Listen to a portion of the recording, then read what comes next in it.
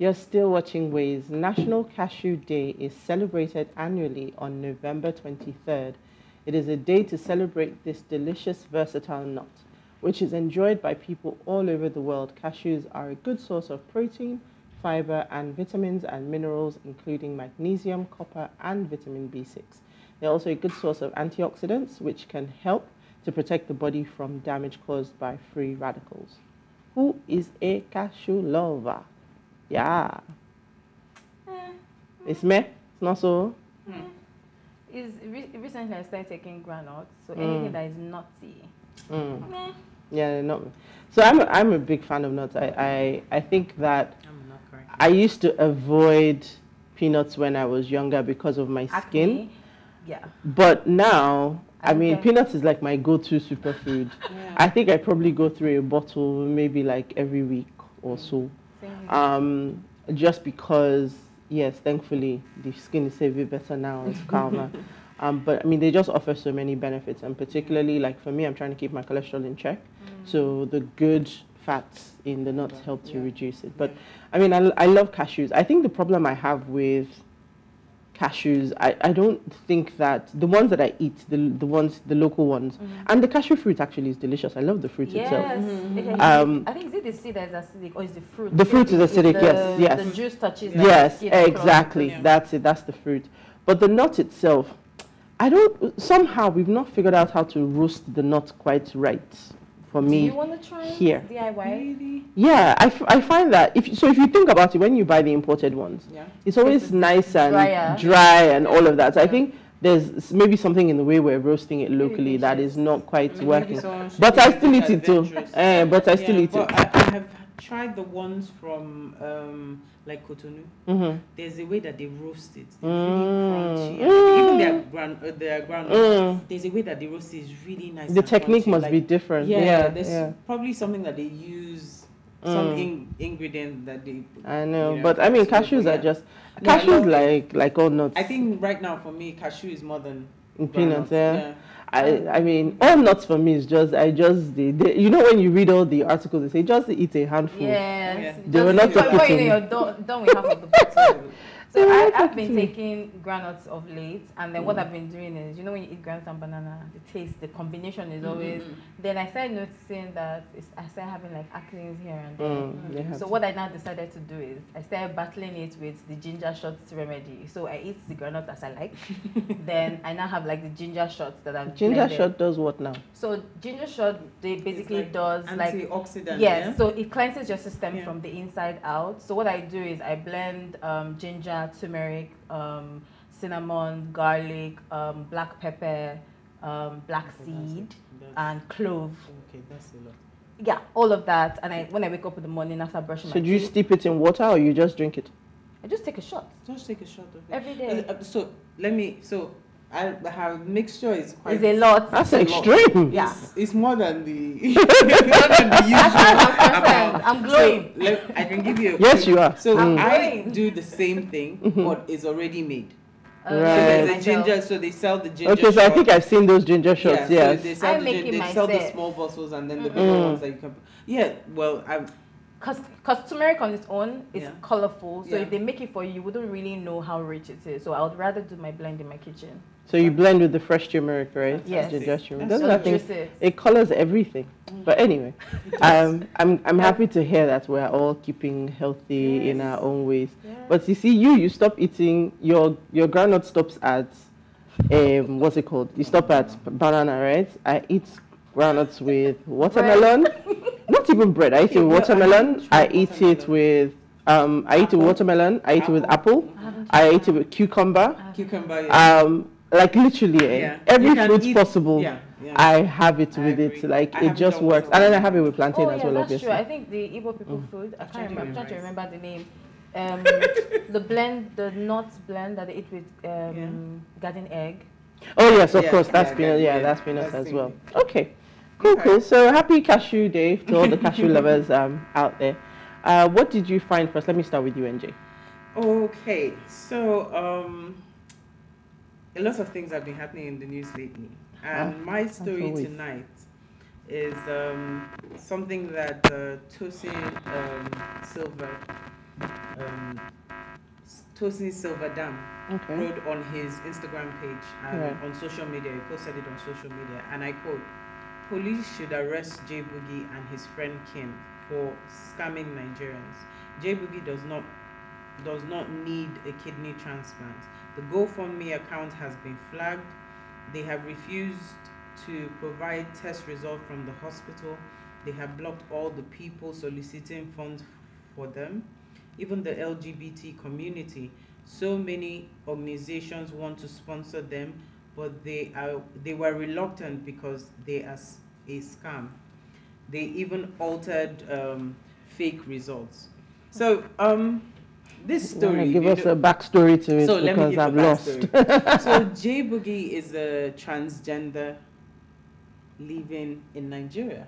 Oh, wow. And has been quite popular on social media, just like Bob Risky and James Brown. Mm-hmm. So there are others, but this story is centered around J Boogie. So I hear that he had some he has undergone some procedures, and at this point he wanted to do something corrective. Okay. And then went into the hospital and came out with a bad case of, I don't know what it's called, because I don't know what it's called. Okay, I see. But it affected his kidney, and something about him not being able to pee, pass urine for a couple of days, and so many videos have been coming up on social media. One of him actually having a conversation with some people, telling them his life was in danger, and that he was going to shut down any moment, and soliciting for funds. And over the course of the week, a lot of people, social media,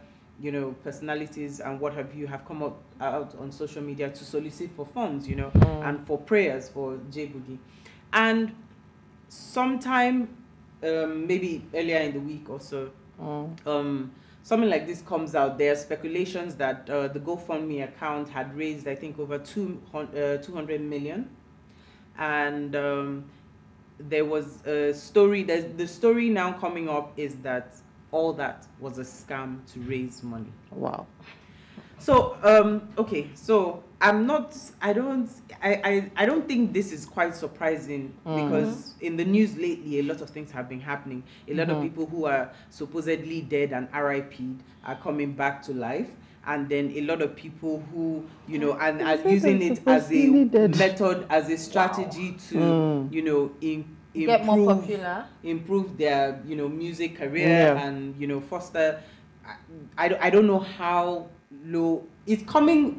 It tallies all around with everything that we're saying, because recently we've been talking about where the mindset is right now, and how low people will go to be popular, be famous, and all these things are just showing you that really, like you said, is the end times, because really it's just amazing how low people would go. You claim, people are claiming, what it is. People just claim all sorts, and now you claim, you put out videos, and now companies are trying to sponsor you and help you out. Did they? That's how it works. That is always how you get caught.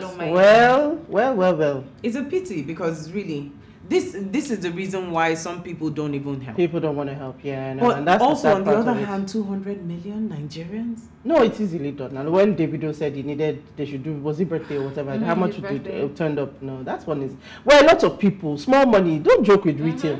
But good luck to them. Hello, what did you find first? The integrity part, it's like nobody has morals anymore. Everybody just does what everybody wants to blow. Yeah. It's crazy. What did you find first? Well, for me, it's kind of going to pick show themselves, and they showed us what they can do.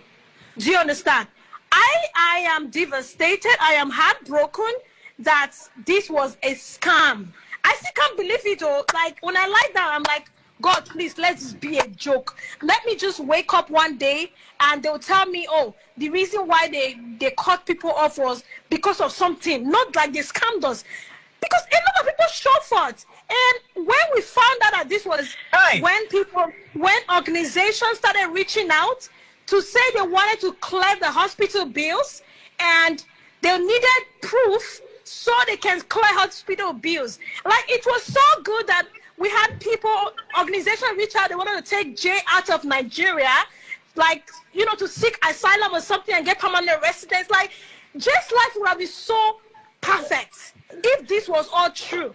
And the next You can hear the pain in that. So, like we said, good luck to them. Alera, let's move over to your story.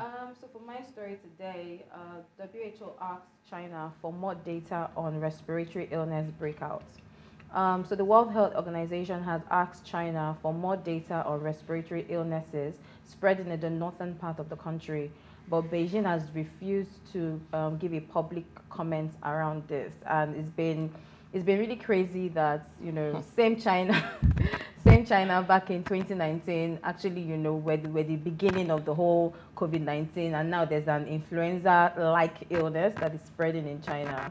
And WHO is actually asking them to provide more data so that they can like prepare the world for this outbreak that they claim is happening.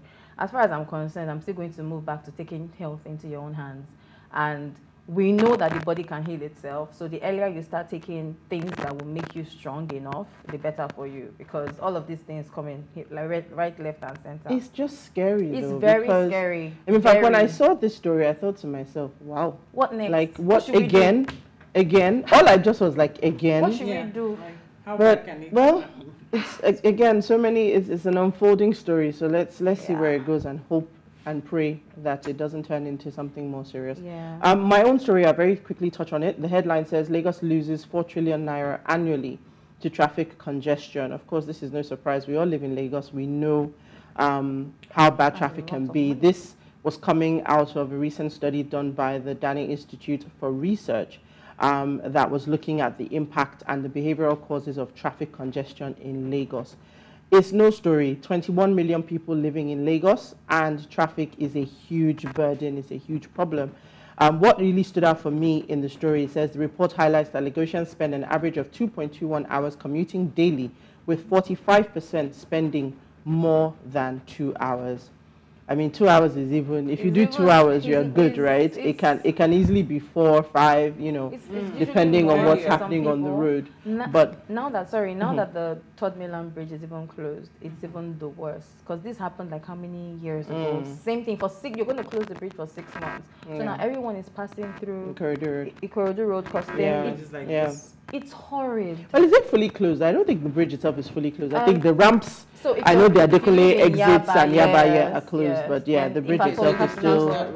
Yeah, the ramp. So they started off with the ramp have to go through outwards from VI, going towards the mainland, but they've now also closed it on the other side for 5 weeks or thereabouts.